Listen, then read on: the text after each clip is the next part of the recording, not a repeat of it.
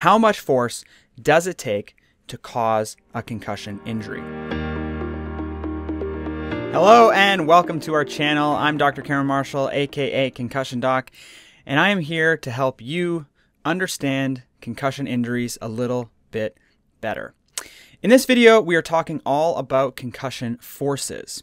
How hard do you have to be hit in the head to get a concussion? And we're also going to show you a bunch of studies that help us to kind of figure this all out. This video is the second video in our new series designed specifically to help concussion patients to optimize your recovery and to heal your brain for good. So, whether you've just had a concussion and are looking for how to best recover, or whether you've been suffering from a concussion for the past 10 years and you're still having symptoms and want to figure out why, this video series is going to help you understand just that. Once you understand the why, then we can help you to figure out how to fix it. So if you are new to the channel, please be sure to subscribe, give this video a good thumbs up if you enjoy the content, and leave any comments or questions that you have below. If there's other things that you want covered that we haven't really touched on, or if you need additional information, feel free to comment that in the chat below, and I will do my best to get back to you. If you know someone that you think would benefit from this content, please be sure to share it with them. And if you are still struggling with concussion symptoms and you want a little bit of extra help, be sure to check out the links below in the description as we put all sorts of various helpful tips and tools down there. For example, I frequently do live webinar series. We have all sorts of different posts and things that can help you out if you are needing a little bit of extra care for your concussion and want to figure out what to do. So let's dive in. How much force does it take to cause a concussion injury?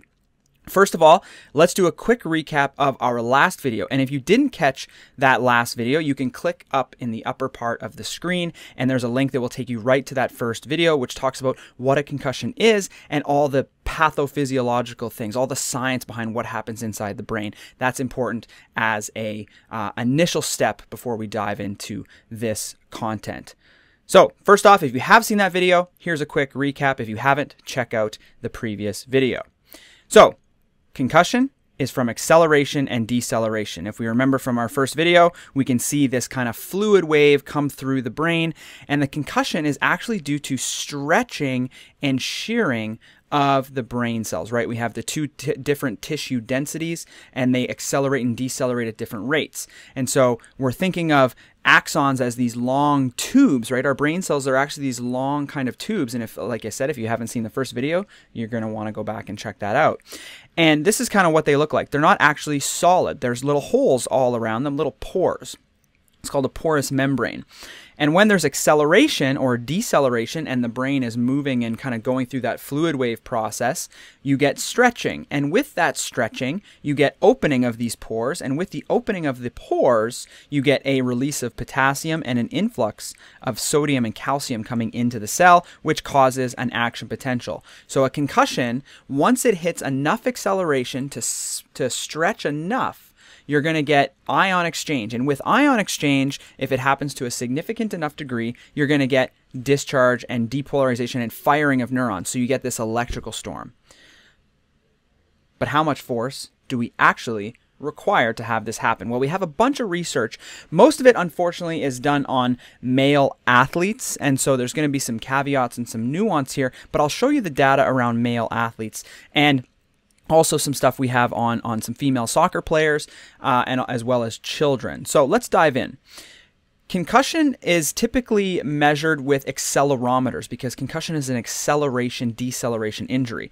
So what they've done in the past, and most of the studies use a system called the H.I.T system. So this stands for Head Impact Telemetry or telemetry, which is 6 accelerometers placed inside of a football helmet. They're triaxial, so they measure all different degrees of motion, and they'll put that in players' helmets and they'll measure them for seasons over practices and games and look at how many hits they're taking and how much force is in those hits. And if there is a concussion, how much force it took to cause that concussive injury.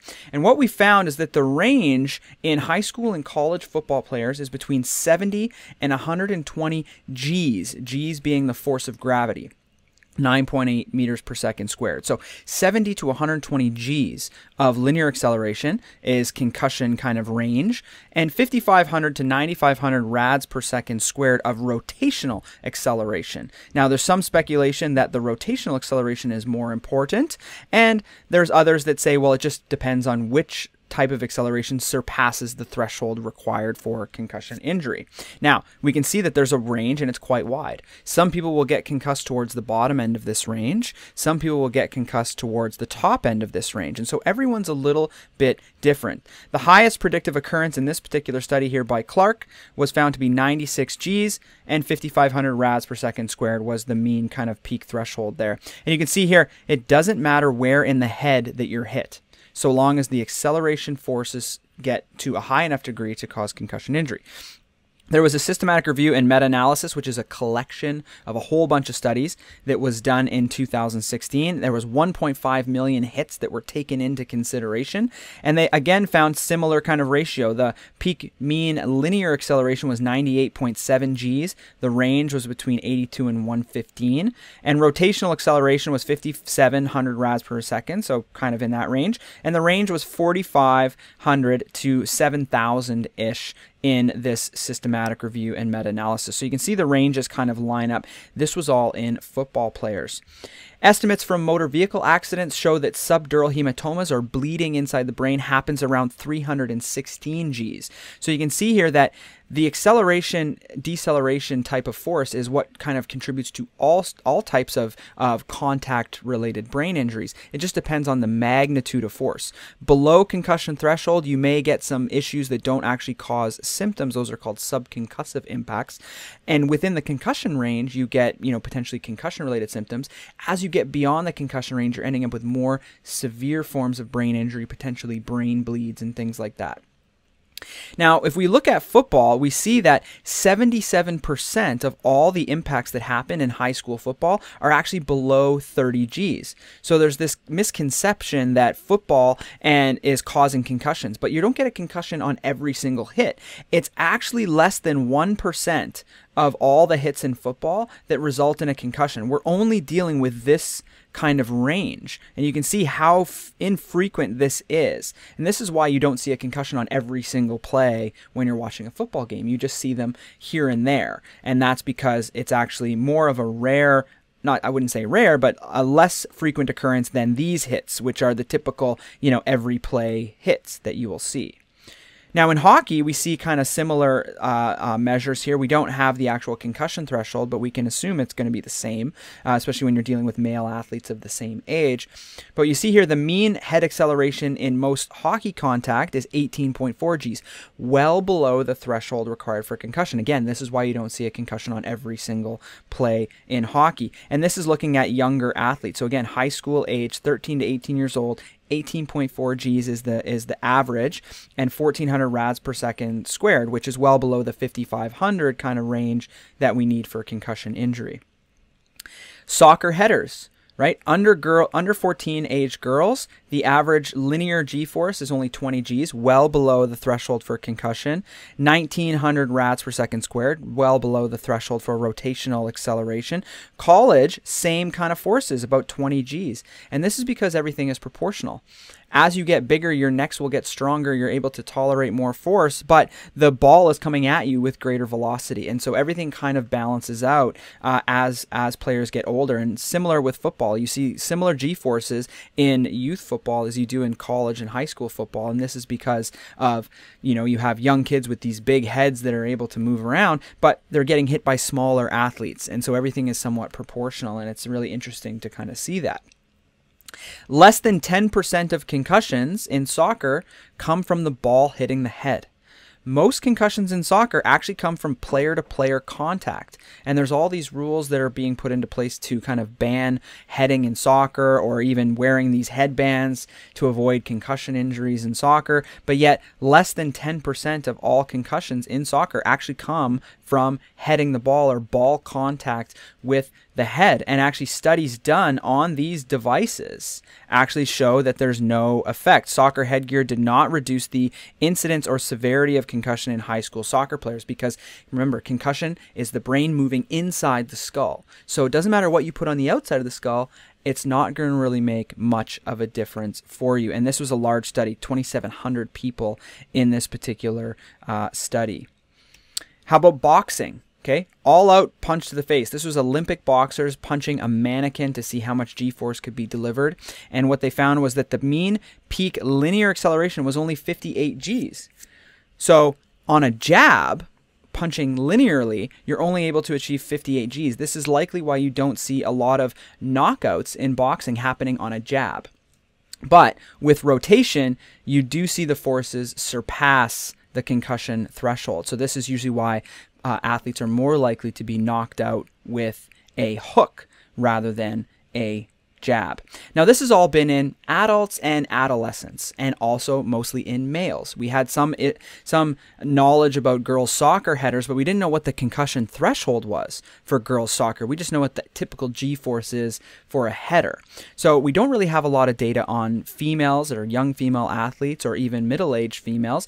We don't have a lot of information on adults and older adults, and we don't have a lot of information on kids. There's been a couple studies done on younger kids, and the first one that was done in 2019, they had 124 players aged 9 to 14 years old, and there was 15 concussions over a period of about 4 seasons. So not a lot that was taken into account. The linear acceleration was actually 62 Gs versus adults in high school age was 98. So you can see there's a difference here. The mean linear threshold is actually only 62 Gs, and the range was between 33 and 92. So the thought is that kids can actually get concussed with less force. This has been attributed to a variety of things. One, higher head to neck size, so they have a bigger head on a smaller neck and less able to control it, especially when you put a big heavy football helmet on it. They're unable to control that, so you don't have as much stability, so a smaller hit can create more acceleration for the brain. Secondly, kids don't have myelin. Remember, myelin from our first video was the protective layer. It insulates the cells of the brain with a fatty layer. Kids don't have myelin. You're not fully developed in your myelin until the age like 22 to 25. And so because of that, younger kids are able to potentially get concussed easier because they have less protection in the brain. These are all kind of theoretical, but could be reasons why. Another modeling study in 2019 found that younger children sustained concussive injuries at lower modeled brain strains than adolescents and adults. So I think really the big thing here is with kids. So what do we still not know? As I mentioned, what forces are required in older adults, seniors? We don't know. Most of the study is done in athletes, because athletes is easy. They wear a helmet, or they have a mouth guard or something you can put an accelerometer and measure them, and you know there's going to be concussions. But I can't put accelerometers on every single adult in the population waiting for one of them to slip and fall. So it's just a more difficult population to study. You would have to have such a massive sample size, and they would be required to wear these devices at all times, because the chance of you getting a concussion if you're an adult that's just going about your day-to-day working in some office building is a lot different than somebody who's playing football every day and hitting and subjecting themselves to impacts. That's easy to study because we know it's going to happen at some point. So it's an easier study. This is why no studies have been done in adults on this. So we don't know, do seniors get concussed easier? Not really sure. Do adults, do middle-aged women, do middle-aged men? We don't really know. But what we know is that in young, healthy athletes, the threshold seems to be around 70 to 120 Gs, somewhere in there. And that's well below the threshold of most impacts that are happening. In kids, we see it more around the 60 G mark in the younger children, so we know they're getting concussed with less force. But what about females? We don't even know how that factors into this, because most of the studies have been done in males. And so it seems as though what we do know is that there is some sort of threshold, and it's different for everybody. So it's very kind of, individualized, and we don't have all the information on every single demographic and what that is. But you can comment below and let me know kind of what your concussion was like. How did you get your concussion? And then from there, you can start to have an idea as to how much force may be required in some of these populations. So comment below, tell me your story. It's always interesting. There's always some kind of humorous ones that come out, various ways that people bump their heads and get concussion injuries. And so also, if you have any questions, be sure to comment below.